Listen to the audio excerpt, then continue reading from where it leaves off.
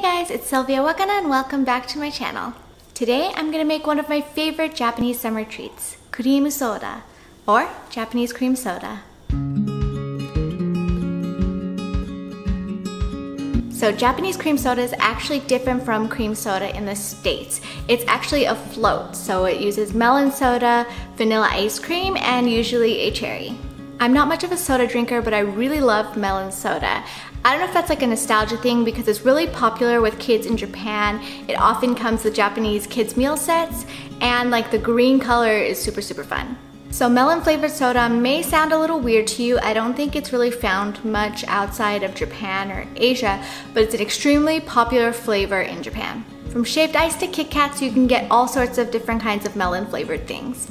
It's a really easy recipe and it's a refreshing sweet treat on a hot day.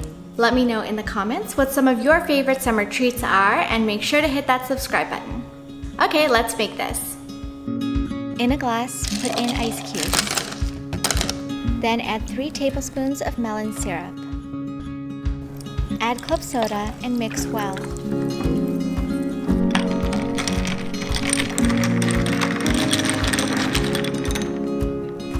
Add a couple more ice cubes to the top so it helps the ice cream float.